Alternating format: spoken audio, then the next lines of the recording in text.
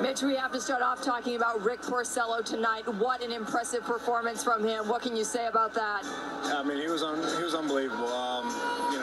You can tell almost at the beginning, from the first pitch on, when Rick's in those grooves, how well he's going to throw. The first inning went fast, and it seemed like he just cruised all night. He was never in any kind of trouble. Working both sides of the plate, all his off-speed stuff was working, and great night for him, which led to a great night for us. Your 8th home run of the season. Did you have a feeling that one was going out of here? Yeah, I hit that one pretty good. It's nice to barrel one up. And have you made some recent adjustments? Not really. It's harder for them to catch them if they go over the fence. So I guess that's what I'm going to shoot for. Great starting pitching, great defense as well, and the offense has really heated up in these past 2 days. After a month in, does it feel like everything is starting to click for you guys? Yeah, I mean, we played good ball here. Especially the last 2 nights, we looked really good. Come from behind, win.